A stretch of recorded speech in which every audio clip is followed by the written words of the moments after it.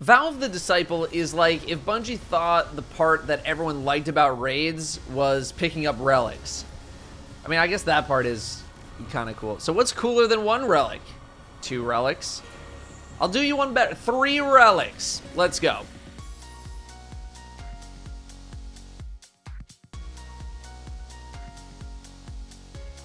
The Upended Summit is a tough 5 to 6 minute gauntlet filled with non-stop ad spawns, multiple relics being juggled, and, you guessed it, lots of symbol callouts. Team composition here is pretty open. While you will want things for non-stop killing of enemies, survivability is also a factor in a couple of unique parts of the fight.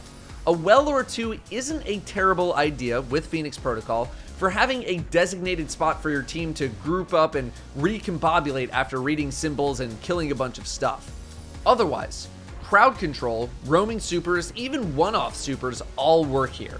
Get a feel for the encounter in order to tune to your specific needs. There are no bosses here, but there are more glyph keepers, so weaponry for killing both tons of ads and the glyph keepers are great.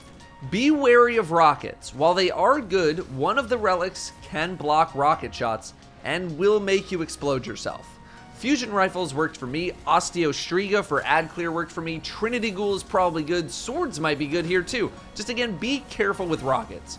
Some form of overload stuns will also be needed here. The fight starts when you pick up the first relic, which is, for lack of a better term, the Nut Laser from Leviathan Dog Encounter and or Last Wish's Shuro-Chi boss fight. Each relic has their own job to perform. The Nut Relic's job is to kill the shielded Taken Knight that will spawn in. The shielded Knight extends your survival timer. You start each section with 1 minute and 15 seconds on the clock, with each Knight kill giving you a big chunk of time back. In this first room, it's not really a big deal, but in later rooms, it is crucial to success, as if that timer runs out, you all die. While this first Knight spawns right away, I believe all future Knights will spawn after glyph keepers are killed, but just keep a lookout for them in case I'm wrong there.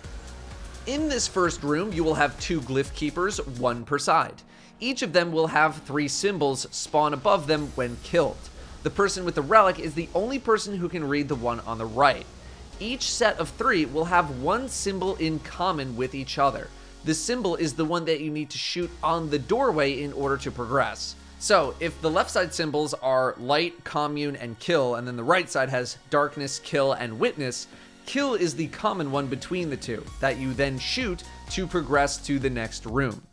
These in-between rooms are also a place to regroup and get a fresh timer, but you will need to deposit relics into slots in these rooms, and other people need to pick them up, as dropping a relic at any point will incur a 30-second lockout from picking up any of them. So once you pick one up, you're gonna be committed to it. Note that all of the relics have unlimited ammo, so make sure you're using them. This second room adds the VOG relic on top of the Nut relic, and it does what a VOG relic does. It cleanses.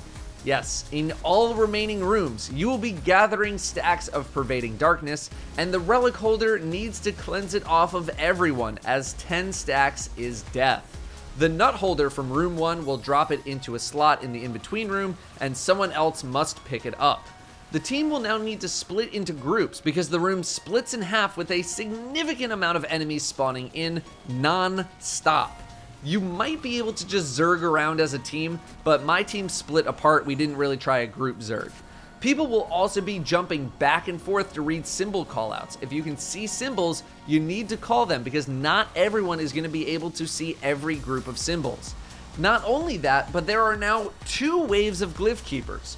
So you need to do the first wave like you did the first room, remember which symbol is the common one, then you do another set of symbols, get the common symbol for that set, and then shoot both common symbols on the next doorway to be let in. The Taken Knight spawns in the final corridor to the next safe room. That's what you need to be keeping in mind when that timer starts to run low. Remember, they only spawn in after glyph keepers die. You'll enter the next safe room, which will have a set of late spawning screebs, so don't get ahead of yourself.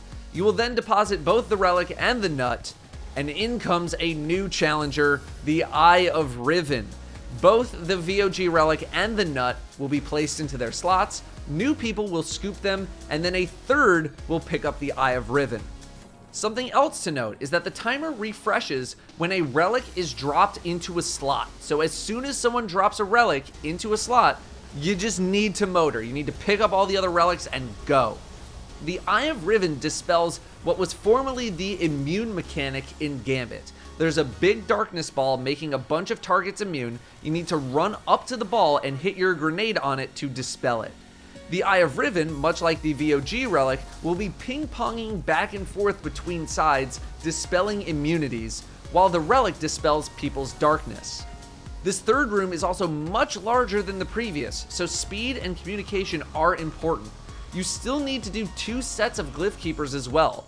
We had 2 Guardians go right, and then the Nut and 1 Guardian go left as you enter the main part of this room in order to start clearing. The location of the immunity tethers shifts in between every attempt. There are set locations where they spawn, but otherwise it is random in which spots they end up spawning. So keep a lookout as to where you need to go first. Watch those immunity tethers for a hint. The Nut Knight always spawns in the same place though, which is on a pillar out in the middle of the arena. You'll progress up multiple sets of stairs here on both sides, climbing all the way up. Be aware of Stalker Grenades and Hobgoblins as they both hurt really badly. Try to utilize a well or a ward in these tougher spots.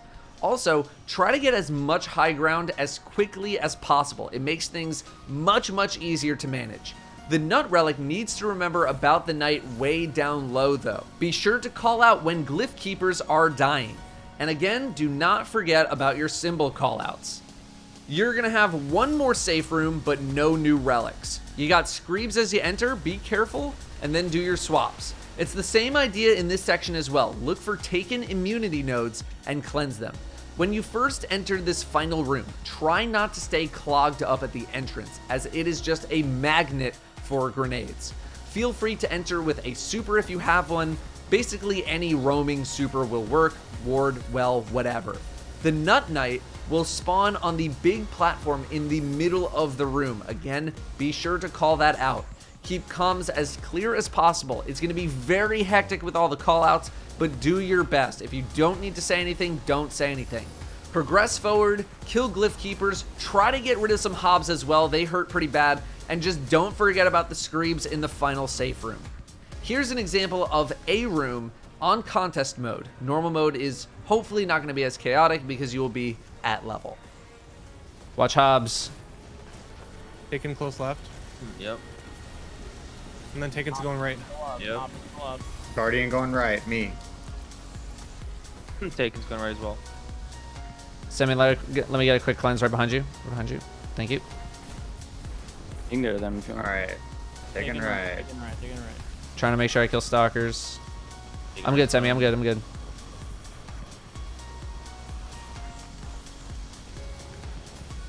I need a cleanse when you Yeah, get knock it. down toes. Back up, he's here. Awesome. Left keeper Good, needs Semi. on me. Dead. Taken's crossing. Totem. We have Worship, Ascendant, and Stop. Stop. Okay. First is stop. Overload. Knight's up mid. Knight's down. Overload is there. Overload is to the left. Go. Be careful. Are we meeting top or cleanse? You're gonna come left now. I'm gonna just come left now. Taking top Semi, right. get to me. Cleanse me before you get to them. Okay. Yep. Coming. Crossing. Give me now. you on top. Yeah. Got the Hob. Let's go all the Thank way you. up. All the way up. A being the Other Taken Hob. right. Careful. All the way up, Datto. Just jump up. Datto, come here. Okay. There's nades. Left keeper's dead on right. Pyramid can't tower read light. right. Pyramid tower light. You guys gotta eat heavy at this right now. Yeah. We have 20 seconds. We got time. Trying to stop stalkers. I'm at 6. I'm coming to you, Semi. Yeah. Same. And I shot myself. Getting red. Okay. No, watch not. Middle. Darkness. Yep, not middle. I think Right down side. there, bottom middle. Got him. I'm gonna burn. I think it was light, right? I can pick up. Res him and get the nut back to Datto. I have. I think it was Don't, light. if you're holding it. What was hang on. first? What was first? First was stop. You said right. First was stop. Yes. Got it. Watch that. Careful with that. Finally, we come to the final encounter Rhulk, Disciple of the Witness. If you're confused on how to get there, here's a quick clip.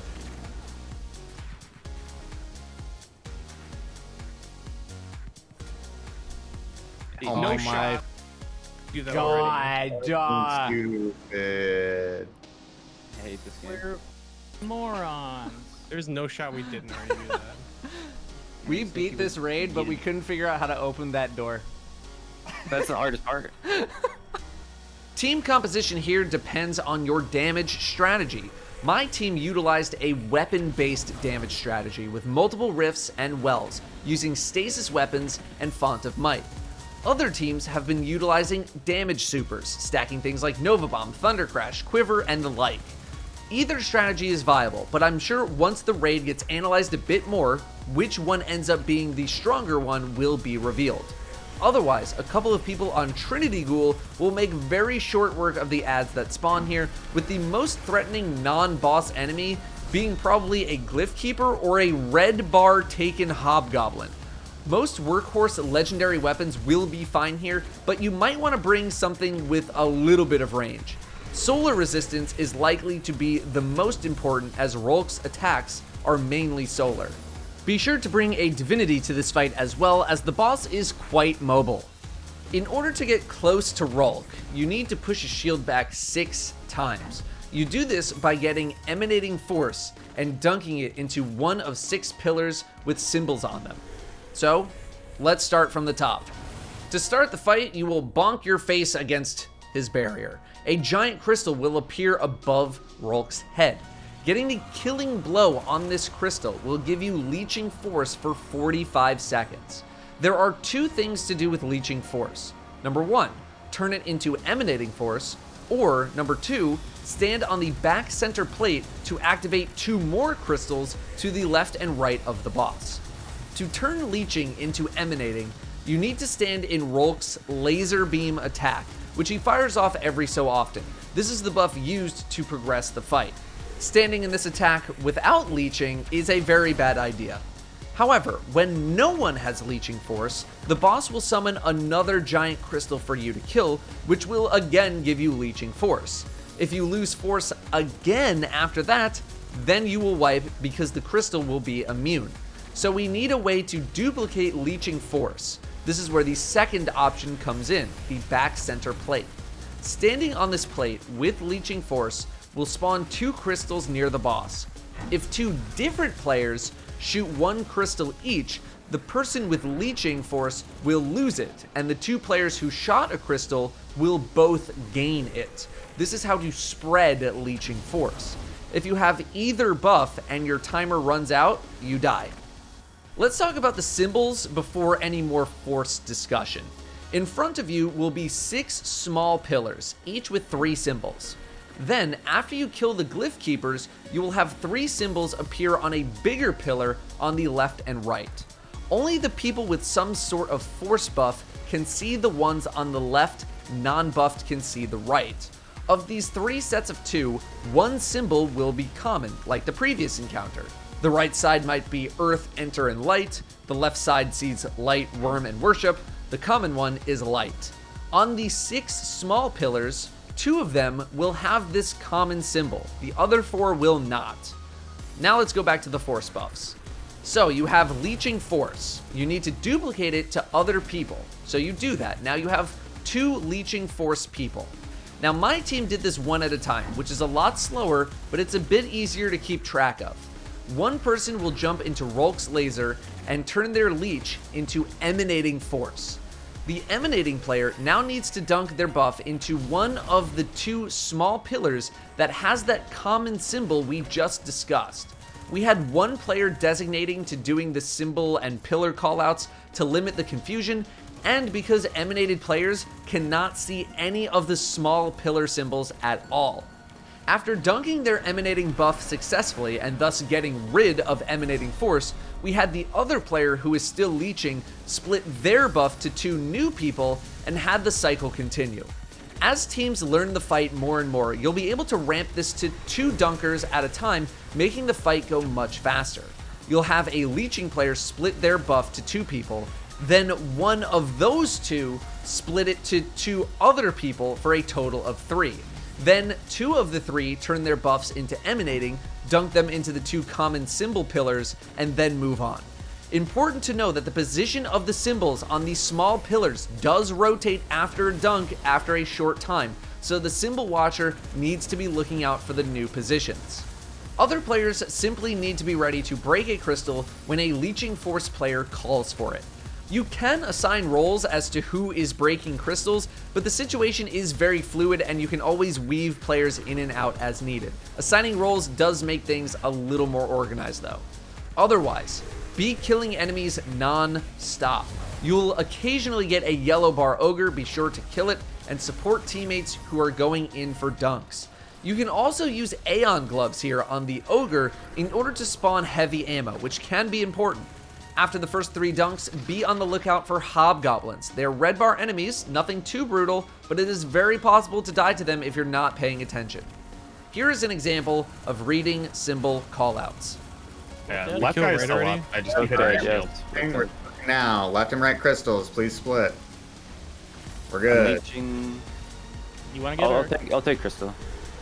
Middle, middle, middle, middle, middle, Laser. middle. Taking laser. Nice. I need calls. Traveler, tower, Sevathun. Traveler it is. Traveler it is. Close left. You have toes covered. You have toes I'm covered. all over it, baby. They ain't got. Swamp Yeah. gang, swamp gang, Ghoul gang, baby. crystal. Somebody left crystal, please. On it. Got it. Watch Hey, out. watch out left. Laser! Okay. Where's the Nano, left? you're going close right. Close right. Got it. Watch out for Look. hamburger one.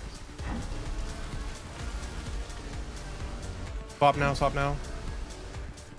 Crystal shot shooter is left. perfect. Yeah, Perfect. Perfect. DC is leeching. What's next? Laser. Left Left laser. laser. Nano, you're going mid left right after that. Alrighty.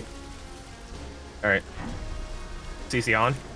After 6 successful dunks, you will be invited to Rhulk's platform, where he will play a game of I'm gonna kick you, where the goal is for him to kick you. You do not want to be kicked because you will die.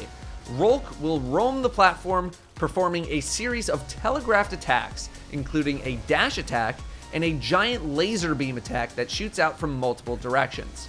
Getting hit gives you stacks of pervading darkness, but unless you are getting hit by every single attack, you shouldn't have to worry about this until the final stand because it will fall off.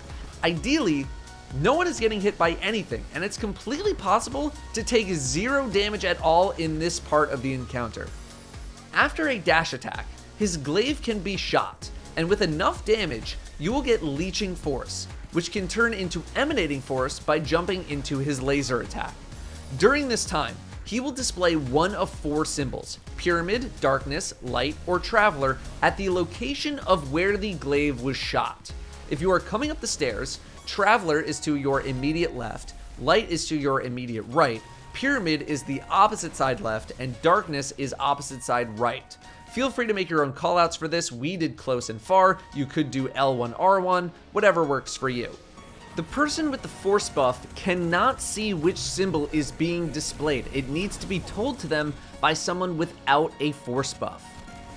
So, the flow of this is avoid dash attack, shoot glaive, jump into laser attack if buffed, make proper callout, and then dunk the buff. If you're dunking, make sure to watch out for any Rhulk attacks, and if you're not dunking, get away from where the dunker needs to go. If done correctly, Rhulk will have a vulnerable spot somewhere on his body that must be shot. It'll either be his leg or his shoulder. It won't take a lot of damage to break it. Then, you must do this 3 more times for a total of 4. In my opinion, it is a much better idea to try to do these one at a time than it is to try to have multiple people getting force buffs. It creates a much smoother experience when first learning, and while you do need to be somewhat quick here, with enough practice, this should flow fast enough on its own that you won't need to get too frantic about it. The thing to look out for here is accidentally getting a leeching buff while shooting his crit spot or any shadow thrall that might be spawning in. things like Bleak Watcher and Trinity Ghoul can trigger to the glaive, giving you the buff if you got the final blow. Just make sure you're looking out to see if you have it. On the 4th dunk, his weak spot does not take critical damage, so everyone needs to dump a little bit of extra damage into that spot. If you aren't able to hit his weak spot 4 times in the time given, the damage phase is lost and you must start over. After this 4th break, he will get the Big Mad and become vulnerable to attack, while he himself will also start violently attacking. He will combo his dash attack into his laser attack much faster and will chase people around the arena. It is at this time that you start damage. While you can survive basic attacks standing in some sort of well or healing rift, his dash attack is very lethal and I would not stick around for it. The laser beam attack is survivable to a degree with healing, but the only time I'd recommend standing in it is if you're in a well, and even then, you might not be completely safe. Also note that during my time in contest mode, sometimes he would do a little teleport after his dash attack, which can alter the angle of his laser beam attack. This is not something I believe to be intended, as it can create situations where you see the laser and think you're safe, but then he teleports and all of a sudden you're getting a mouthful of laser. That's just something to be on the lookout for. After he goes immune, you must leave this part of the arena and go back to the rally point. If you don't, his force field will literally shove you out and off of the arena. This process repeats itself until Final Stand. At Final Stand, Pervading Darkness will start back up and you will slowly gain stacks until you hit 10, where you will then die. This is why it is important to not be hit by attacks in Final Stand or close to Final Stand. If you are hit by an attack, that will give you additional stacks of darkness, which means you die faster. On normal mode, this Final Stand will be much more forgiving, but you should try to still probably save damage supers or big damage weapons for the moment Final Stand hits. Rhulk will have a very short immunity window where he transitions to Final Stand. Wait for that to be over before you start damage. If you kill him before the darkness gets to you, then congratulations, you have finished the Vow of the Disciple raid. Thanks again to Bungie for another great raid experience. The disconnects and whatnot were obviously not very ideal, but the raid itself was very, very enjoyable. Thank you to everyone who supported me during the stream. Thank you very much for watching, and good luck in there. We like purple. All in this together. Oh, there's purple up here? Oh. Perfect. Be Sometimes careful, the shadows on are all semi, going on red. semi, on semi. Clear comms, clear comms. Got staff. Alright, get ready for You got wall. pyramid back left. Pyramid back left. Semi on you. Crawler up, coming for semi. Looks like. Yes, you played right into my Crit. idiot. Still semi. Going for new By the way. staff. Kill Got it. semi. No, still, not kill. Traveler. Kill two. Like what? Travelers where again? Most left. That's what I thought. Dude. That's I do not have a token. semi. Who has token? Oh my god. Semi has token. He has token. He's in. Hang on, trying to get the staff. This is not good. He's on Datto. Laser. Where am I It going? is Traveler. Traveler. So right here? Yeah. Okay. Yeah. Crit. Crawler also up. Someone hit that thing. I got I it. hit it. Traveler. Traveler close left again. Okay. I'm waiting for Toast. one. I'm waiting for one more laser. He's on you. He's on here, yeah. Getting laser. Got it. Crawler spawning. Still Okay. on you. Big crit. Big crit. Nice job. I'm gonna try and go over here.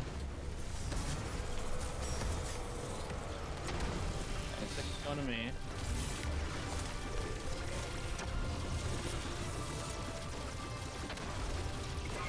He took away my well. Go to the other Okay. one.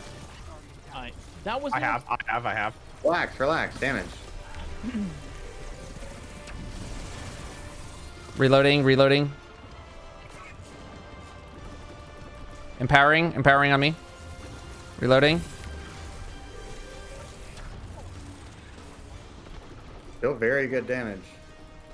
Stop I dying. have a res. I'm stuck. That's good, it. you're That's good. it. Great damage.